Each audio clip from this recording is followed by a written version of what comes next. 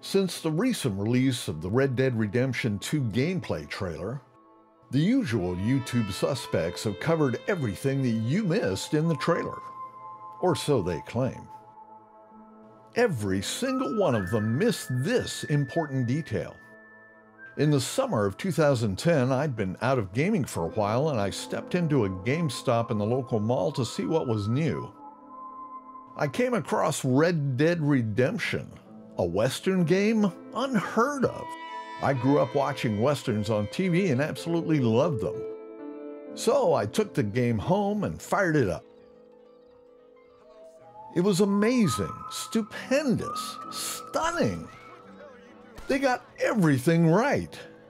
Wait a minute, there's something missing.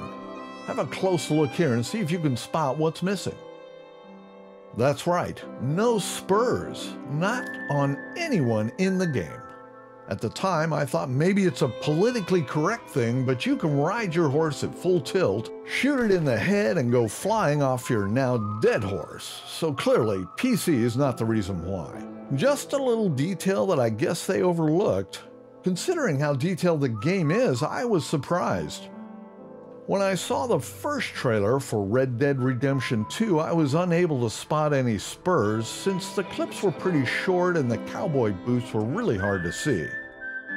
But hope springs eternal, and in the second trailer, they were on full display.